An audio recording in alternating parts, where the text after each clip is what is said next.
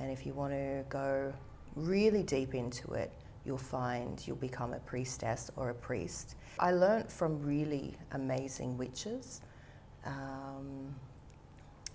but I wasn't initiated, per se, in any school.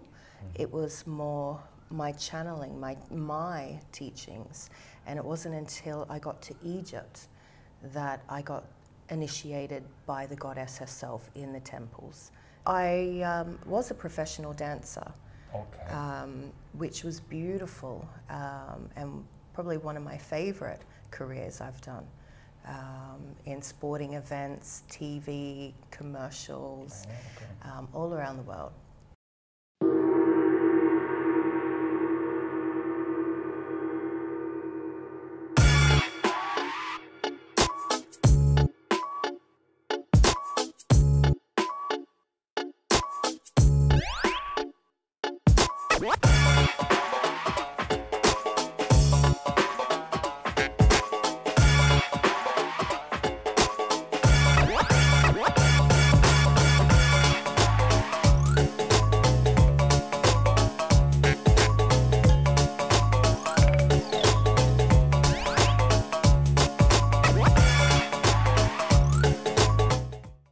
Welcome to this new episode, and today I am here with Trisha. How are you, Trisha? I'm very good, very good. Very nice. So Trisha is a priestess.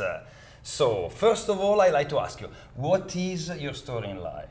So I'm from Australia, and my background is Indigenous. My grandmother, my lineage is Aboriginal on that side.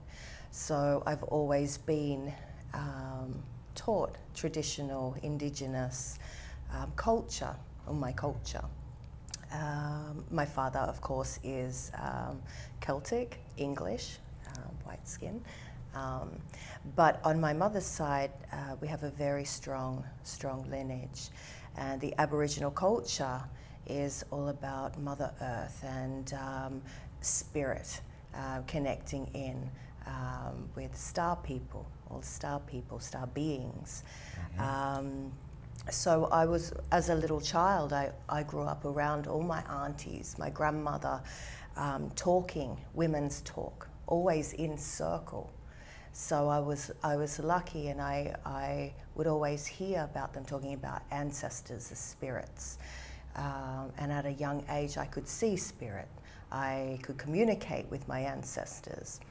So it was normal for me to do this until I hit teenage years, which was really freaking weird. I was like, really? So it was always built into me, the spirituality. It was very, very strong at a young age. And also too strong Catholic.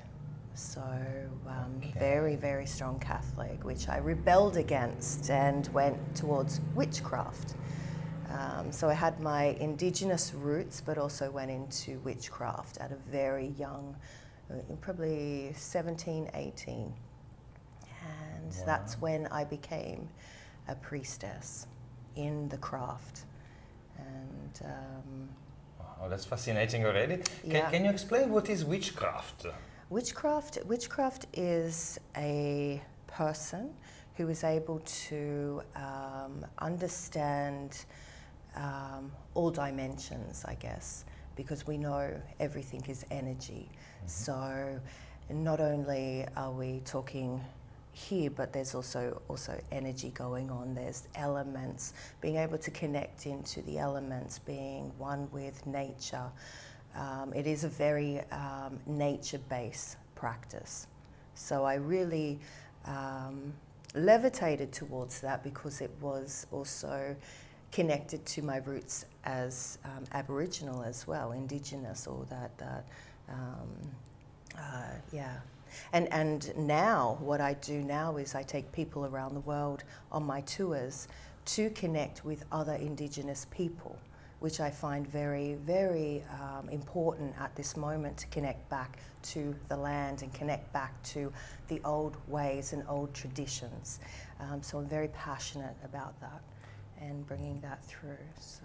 Sounds fascinating. And when at 18 you found witchcraft, I mean, of course, you mentioned already you had this background with the Aboriginal, indigenous sort of lineage on one side, the Catholic on the other.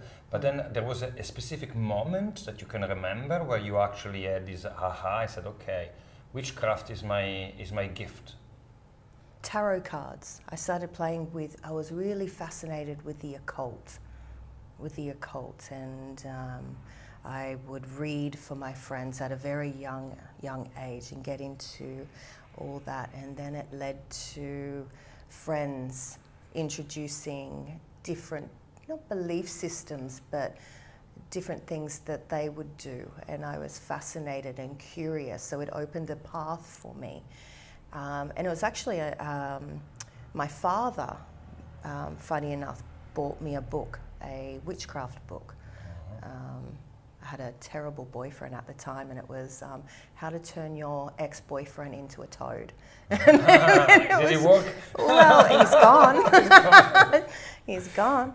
But which was funny. So, and my dad is very, I think, atheist. You know, he's very, but he gave me that book, and it opened up a new chapter. I mean, it was just shits and giggles, but it opened me up to more diving deeper into witchcraft. And in witchcraft, if you go through different initiations. Initiations is first, know thyself. Next one is to be one with nature, and really you'll go through a year practice of being one with the earth, and really connecting into your earth, and connecting in with the air, connecting in with the sun. And then the next one is connecting in with the gods or the deities, gods and goddesses. And if you want to go really deep into it, you'll find you'll become a priestess or a priest, and you'll dedicate your service to that god or goddess. Okay, so that was calling. It was calling, really calling me. And so from 18 you started with the tarots, and then what other experiences did you do? I mean, did you follow any teachers, or it was self-taught? I had a beautiful teacher, Janet Farah, from Ireland, famous witch. And she's very, not a guru, but just an amazing, powerful woman. She would just walk in the room and you could feel her. So I learnt from really amazing witches. But I wasn't initiated, per se, in any school. It was more my channeling, my teachings. And it wasn't until I got to Egypt that I got initiated by the goddess herself in the temples, having supernatural experiences in these temples. And I knew that was my calling. Yeah, many lifetimes in those temples as a priestess. So hence what I do now is I take people on these tours, initiate people in these temples, and also doing here on Kohphangan, initiating people into witchcraft, sex magic, Egyptian Tantra, powerful feminine work, masculine work. Yeah. Okay. So since 18, you moved into this direction. You kept on developing and sort of doing more and more. And now you say you have workshops and retreats, so you take people on tours to see or to experience sort of these different mystical traditions across the world. And how does it work? I mean, practically, if I am in one of your workshops, what do I expect? Or what can I expect from you? Very, very good. Well, with me, I love to take people on a journey. So it depends on what workshop I'm doing. So if for instance, Egyptian Tantra works on, let's say, the super conscious of everything. So it's the conscious, it's working on the subconscious, it's working on all dimensions. So people have these sort of experiences of magic, as you call them, and then they sort of go home, and is their life improved, or they have like a new dimension they can connect with? Definitely. So what are the benefits? Definitely. So I also teach online, my online courses, Priest and Priestesses of Isis, and of course I take them through a full journey, where a lot of these people, a lot of my clientele, a lot of them are doctors and nurses. They come from very high corporate world, but they know that there's something else, there's something missing. They know there's something, you know. And my clientele is always, they're searching for something, yeah. They know there's something more to this world than just, you know, the matrix or the 3D, whatever you want to call it. And so I take them on the journey to really pull out those passions and their soul mission, their calling, their, you know, yeah, what they're here to do. And Okay. I love that. And with all that, I bring in the magic. So I'll always work with sacred sexuality, because you can't have spirituality without sexuality. You have to have both. Okay. Yeah. We can dive into that as well. So it seems to me that, of course, your path in life has been a little bit unconventional, we can say, right? Because, of course, you identify yourself as a witch or as a priestess, and you started, you know, at 18, so quite young as well. I mean, how did you manage with sort of, you know, the feedback and the pushbacks from mainstream society? Because it's not so easy to say, you know, most people, you know, are a hairdresser or a IT manager or, you know, some sort of chef. Whereas you're a priestess, right? Well, funny enough, I did try hairdressing, but that didn't last. Okay. It was pretty cool, but yeah, no, it didn't last. But I was a professional dancer. Okay. Which was beautiful, and probably one of my favorite careers I've done, in sporting events, TV, commercials, all around the world. But it was funny, every time I would dance on stage, I'd be channeling a goddess for the night or the day, and going into a trance. And now I teach temple dance. So it's everything I've ever done, it's all led up to now. I think everybody, we do things for a reason, yeah? For sure, So, for sure, yeah. for sure. Yeah. And of course, as a dancer, that is an artistic pursuit in life, and much more accepted also by mainstream society. Definitely, So you definitely. can have an artist, dancer persona, and then on the back of it also, you know, do rituals and things. Yeah. And then maybe gradually, as you mature, you become more empowered, then you can just become a full-time priestess. Yeah. Is that what happened? Or? Pretty much, yeah. And they got to a stage where you can't hide who you are anymore. Yeah, I mean, I'm very different to mainstream, so I was very, you know, never really fit in anywhere. Kohphangan, I totally fit in. Yeah, I think we all do, because we are all different here. Yeah, and I think there's a level of acceptance For sure. and love that we don't get out there, and that's what I love about Kohphangan. Very nice, Yeah. very nice.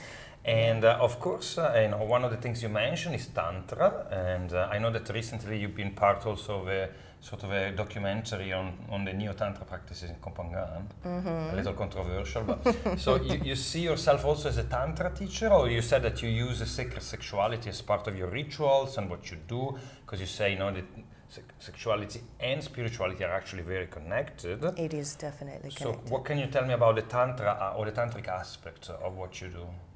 So it's funny because I don't like to label myself, but I guess you have to, don't you, to tell people exactly what you do.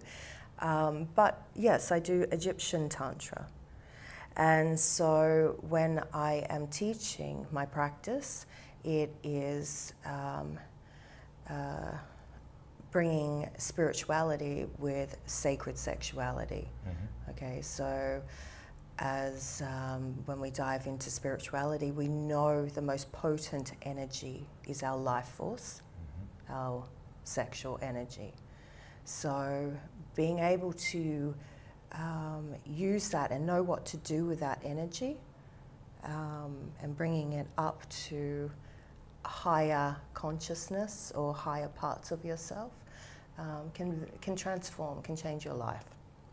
Yeah. And it Egyptian Tantra or witchcraft, in the craft, we do that anyway. If we're doing ceremony where we protect our circle, and then we're calling in the elements, which is opening up the channels of the chakras. Then we are then calling in the deities, the gods and goddesses in ceremony. It's the same sort of practice in tantric, in a way, or where we're bringing these energies up to higher parts of ourselves, if that makes sense. Yeah, so it's So and it is sexual energy. It's not sexual energy that we would think of in mainstream, where we think mainstream would think of porn or, you know, hardcore things. It's you know, it's the subtlety. It's subtle energy. Right? The subtle sexual energy that I'm talking about. Yeah. And if you can connect with that, it's healing, it's creative, it's life improving, right? Yeah. Well, and you would have heard this all the time. We create babies from sex. We create these gorgeous, beautiful human beings from sex. I mean, that's the purity in that. That's what we're working with, the creative energy. Yeah. The purity.